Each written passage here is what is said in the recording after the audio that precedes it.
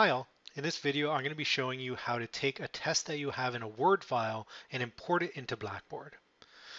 So we're going to be using the following test generator, and I'll provide the link in the description of this video.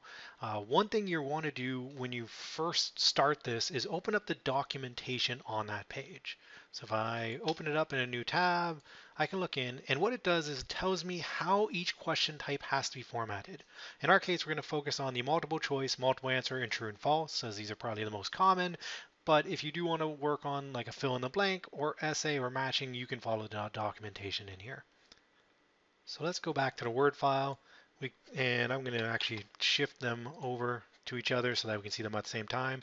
And right away you can see that mine are not in the same format that it's asking for. So my multiple choice question needs to look like this, but right now it doesn't. But if I click into the bullets, now assuming you've actually used Word's natural editing itself to format your bullets, you can just go in and change those. If not, you might have to actually do it manually. But if I click the bullets and then right click, I can actually go in and choose the bulleting style. In this case, you can see I want it to be just the number with a period after. So I can switch to that, and now I've got that part right. I also have the bullets here wrong. So same thing, I would click them, right click, and choose the bulleting style that matches what I want on there. In this case, you can see I want the letter with a bracket. Great. Now I'm also going to have to actually put in the answers. If I want to, the easiest way to do this is actually probably go in and do this on the generator itself. You see what I mean in a sec. But first, so I got these formatted correctly. You can see the true and false questions require just me to put in the question and then put in whether it's true or false if I scroll down.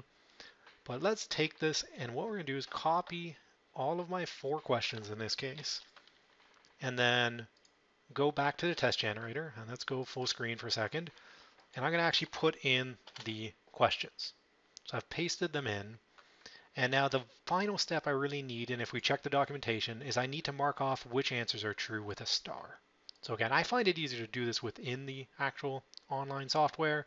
So I can go in, if I knew which answers were right, I can specify those. Question 3 has 2 right answers, so I'd mark both off with a star. And question 4, true and false, just goes in like this. So now this should import properly. If I want, I can put a quiz name, maybe example. And what I'm going to do is create the quiz. And what it tells me is I have 4 questions.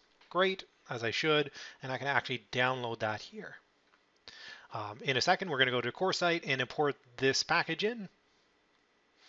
Great, so now we're on our course site. What I'm going to do is go down to course management, and within course tools, I'm going to choose test surveys and pools. In my case, it was already open, but if I needed to, I'd click it open, choose test surveys and pools, and in this case, we're importing a pool of questions.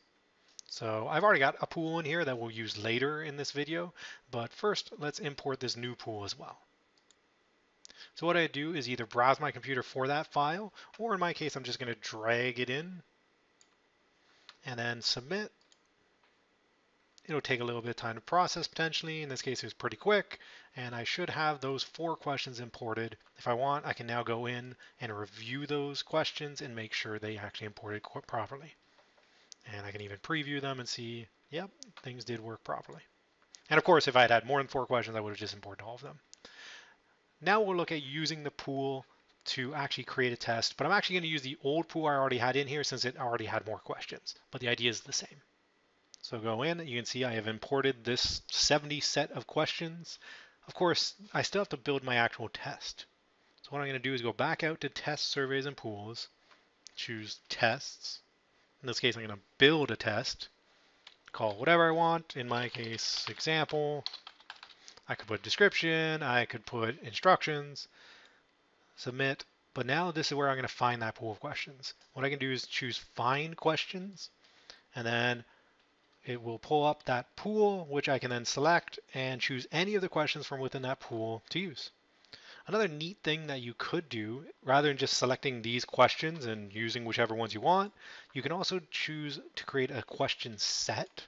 So what I can choose is that same pool, and maybe I want to choose, I don't know, the first 25 questions. And then one of the options I'll actually have is to choose how many of the questions are picked from this pool to use in this test.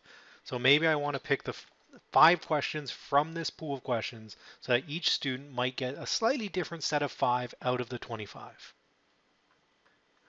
Once I'm actually done building this test, I will go to wherever on my course site I want to load it.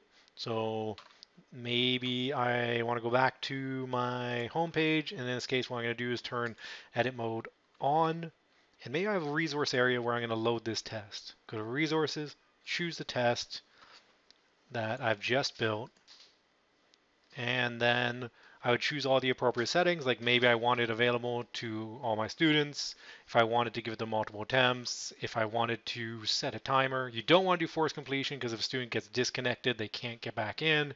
Um, but there's a variety of settings you could look at, and then once you're ready, you submit the test, and it's now on your Blackboard site.